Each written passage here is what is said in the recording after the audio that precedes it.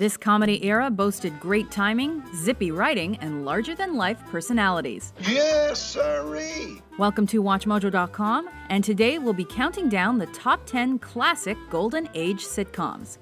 Number 10, Leave It to Beaver. Leave It to Beaver.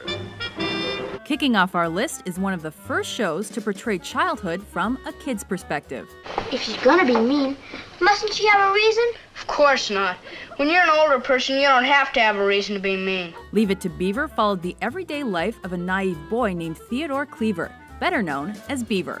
Wally, the Beav, and the rest of their family remain one of the best examples of what 50s audiences expected of suburban life. Cue the heartfelt moments of parental respect and discovery. Boys, I'm proud of you. You are? You are? Sure I am. Number 9, The Donna Reed Show. If you've ever wondered how to pull off heels and pearls while doing housework, just look at Donna Reed. But her show wasn't all style and no substance. While the comedy focused on typical real-life family problems of the era, it also covered edgier topics like women's rights. You never know about people. They may seem happy on the surface, but you never suspect what really goes on. Yes, I suppose so. Reed was so convincing in her portrayal of the perfect upper-middle-class suburban housewife, she won a Golden Globe. Number 8, The Andy Griffith Show.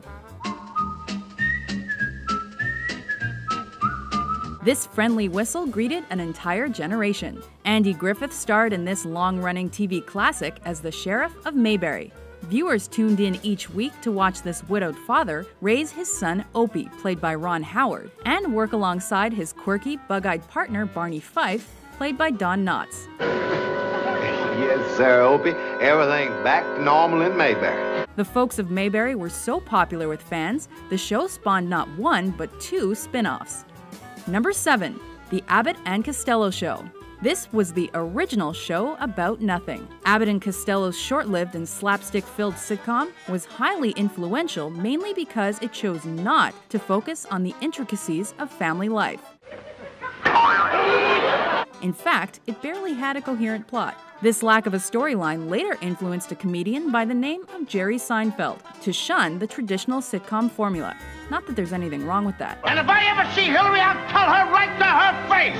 I'll say, Hillary, Hillary, positive, she's positive. Let's go. Number 6, Make Room for Daddy, The Danny Thomas Show. Starring beloved nightclub comic Danny Thomas, this series underwent many changes throughout its long run, not the least of which were a name swap and the death of the main character's wife. Despite the alterations, the show and its absentee father premise captured the nation for over a decade and prompted a successful spin-off when Thomas was arrested by Sheriff Andy Taylor. Now, who are you going to get to take my place all of a sudden just like that? We got Jack Benny. Number 5, The Jack Benny Program. Jack Benny's vaudeville humor was regarded as the pinnacle of 20th century comedy. Here's Officer Sweeney's report. You know, he went over to Brooklyn to pick up that stripteaser. The stripteaser? That was 4 days ago. Yeah, I know, but Sweeney wants to make sure she's guilty before he brings her in. I tried to arrest her myself, but I couldn't get anything on her. His radio series turned TV show spent the latter part of its 3-decade-long life on the boob tube, with Benny portraying a vain comic and cheapskate who lives in denial about his age. This show was groundbreaking not only because it maintained its award-winning quality, it also featured a black actor whom Benny treated as an equal. Well, how would ketchup give us more business? Well, I figured if some of it dripped on their shirts, we might get to do their laundry, too. Number 4, The Phil Silver Show, Sergeant Bilko.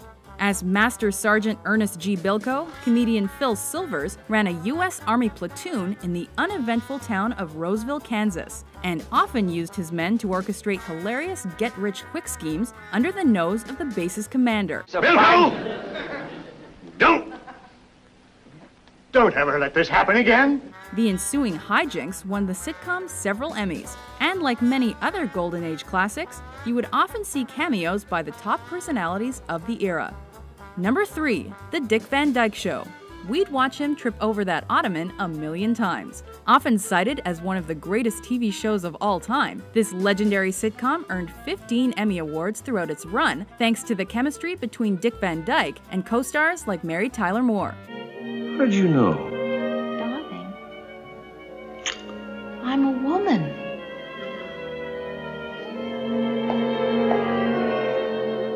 Yeah. Van Dyke starred as a writer for the fictitious Alan Brady Show, which gave audiences the chance to witness outrageous behind-the-scenes happenings at a comedy program. All right, fellas, will you break it up? Will you break it up, please? I got a date with an unmarried accountant, and I want to get there before he gets married. Number 2, The Honeymooners. I'm just looking for the, Oh, you found it. Found it? Found what? Oh, this. I didn't find that. That's just an Italian haircut. Though it only lasted 39 episodes, this short-lived CBS series remains a television landmark. It was the first series to showcase a working-class couple, but perhaps its greatest contribution was a laundry list of memorable catchphrases. Do you want to go to the moon? Bang, zoom.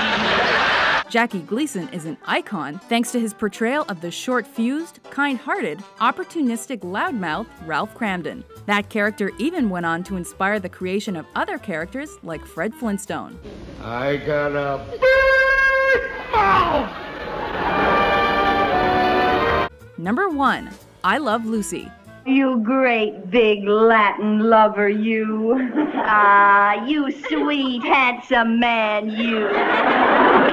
You gorgeous, exciting woman, you. I pass. Taking the top spot on our list is the most beloved show of its time. This series regularly topped the ratings, was the first to introduce a live studio audience, and won 5 Emmy Awards. But what made it popular was its star. Whether she was trying to join Ricky's act, raising her son, or working a new job, this naive and ambitious woman was always getting in trouble, which is why we love Lucy. Do you agree with our list? Well, no. Which is your favorite Golden Age sitcom? For more great top 10s, be sure to subscribe to WatchMojo.com.